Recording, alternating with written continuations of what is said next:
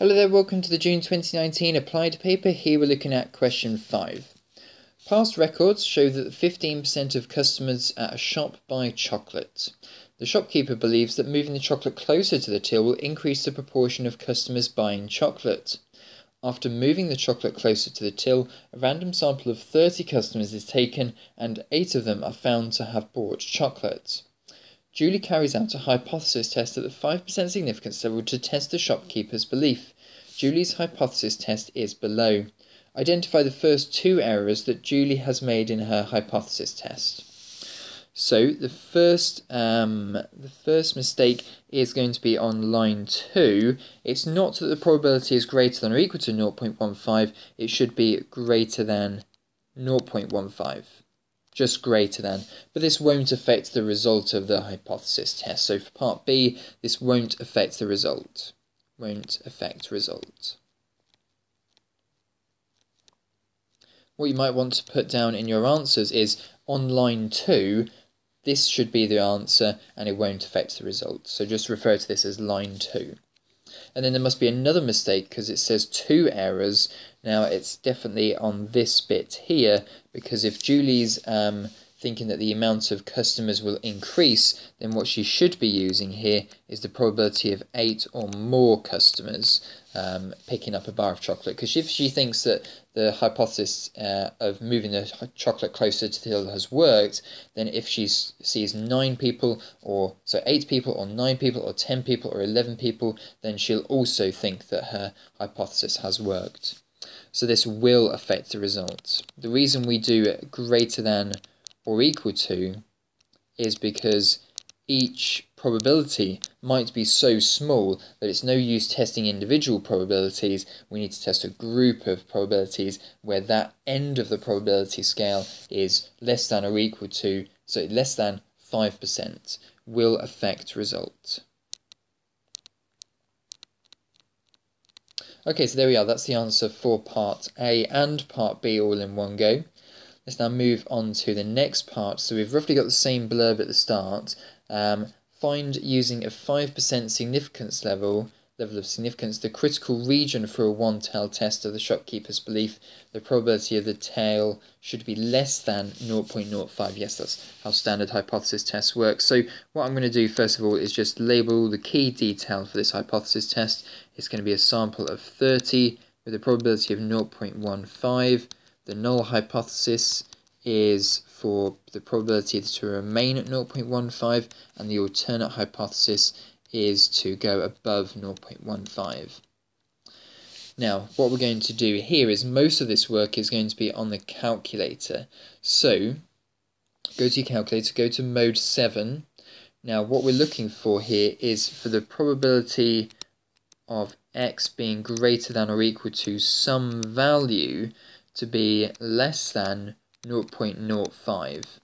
So let's work out what this a value is, the first value at which the probability is less than 0.05. So go to the binomial CD mode, go to list now. In the critical region of the hypothesis test, it's list that's a very helpful mode. Usually we just go to variable, but list is quite helpful here. What this will tell us is the probability of that many shop customers or fewer picking up a bar of chocolate from the till. So I'm going to type in about 7, 8, 9, 10, so around a point at which I think, yeah, if this many customers come in and buy a chocolate bar or more, then I will rethink my probability of 15%. So maybe what you might want to do is work out what 15% of 30 is, and then just do a bunch more numbers up from that point. So type in your critical values. So what you do, after you've entered those data values into your table, press equals, and then it will take you to this screen. Press 30 and then 0.15, and then you get this set of results here. Now, apologies if this is too small to see on your screen. Maybe do it on your calculator so you can see it more clearly. But what this clearly says is at the point of x being less than or equal to 8, the probability of that is 0.9722. So what that now refers to is that the probability of x being more than or equal to 9 is going to be 1 minus this value. And so what I'll do is I'll put my cursor over the 0.9722 value and store that as A. Go back to the main mode on my calculator, and that's going to give me 0.0278 to 3 significant figures. So therefore, what we say here is that the first probability where this will be less than 0.05, if I go back to my calculator screen, if I were to choose 7, then that would give me 0.9302, which is about 0.0698, which is more than 5%. So I've chosen the first value that will have a value less than 0.05, but then remember, in fact, let's just concentrate on this bit here. Remember that when you put this into your calculator, you're actually working out the probability of 8 people come into the counter or fewer. The probability of that is going to be 0.9722. So therefore, if we do the flipped reverse of that, and now that's 9 people or more coming to the till, is only 2.78%. So therefore, the critical region for the hypothesis test to assume that the probability will increase is for x to be greater than or equal to 9. So 9 is the answer to that question, where it's that amount of people or more has a smaller than 0.05 probability.